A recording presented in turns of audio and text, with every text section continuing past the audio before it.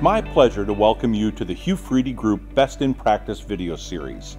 It's designed around highlighting some common challenges in the dental office and providing actionable recommendations on best practice solutions. Our approach here is to feature specific HuFriedyGroup experts who are in offices every day, which affords them a unique opportunity to document common challenges, share their learnings with you, and do so via a crisp 3-minute story. As part of each installment in the Best in Practice video series, we'll highlight specific resources and next step actions you can take, such as engaging with our consultants to have them bring their experience and expertise to support your own Best in Practice journey. Thanks for your time, and we hope the Best in Practice video series adds value and impact to your practice. Hi, my name is Joe Main, and I'm a Regional Account Manager with HuFriedyGroup. Today's installment of the Best in Practice video series is all about the power and confidence of knowing versus the risk and anxiety associated with not knowing. Knowing what, you might ask? Well, knowing what's going on with your dental unit water lines. I've been in the dental industry for more decades than I will say here, and with the number of dental practices that I've visited over my career, one thing is clear.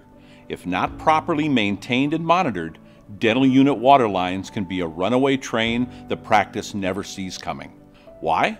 Because the narrow tubing of your dental unit water lines can be a breeding ground for a variety of dangerous bacteria, and the consequences of inaction can be dire for your patients and your practice. So here's the question. Wouldn't it be great to have a quick and simple way to easily confirm that your dental unit water is safe and compliant? Well, I'm happy to inform you that the answer to that question is yes. The HuFriedyGroup 24-hour dental unit waterline test is designed for that very purpose. And it's that simple. If it comes back blue, you're good to go and you know for sure. If it comes back any color other than blue, you know it requires attention, and HuFriedyGroup will partner with you to take the countermeasures required to get you back to blue.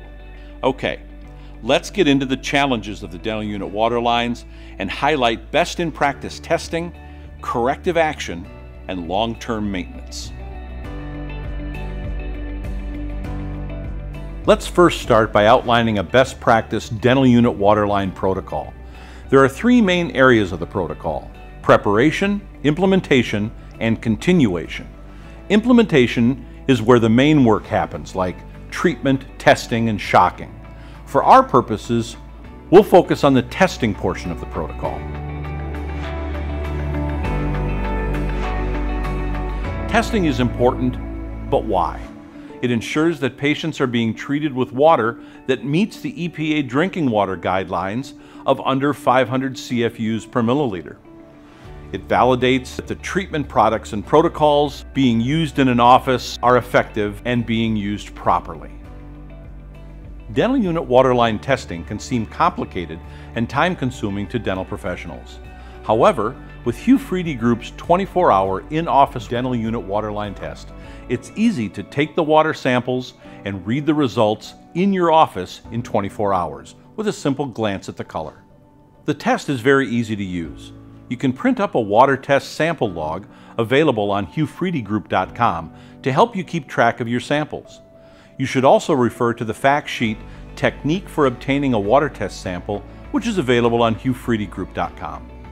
Be sure to have the product IFU on hand. Taking a water sample is very easy. First, label your vial. Then, following aseptic techniques, remove the cap and either keep it in your hand or place it open side up on a clean surface. Fill to the 5 ml mark. Seal and shake until the dry media in the tube is dissolved. The water will turn blue. It's recommended that you take a photo of the tube up against a white piece of paper. Now, you place it on the counter at room temperature and let it sit for 24 hours. So how do you read a sample? Well, after 24 hours, take a second photograph of the vial in the same place in front of a white piece of paper. If there is any variation from the original blue color, This indicates that the CFU count is greater than 500, which is a failure.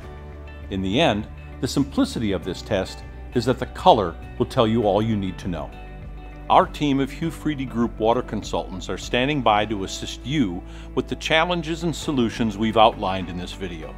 Please use the QR code you see on the screen and follow the prompts to request a sample.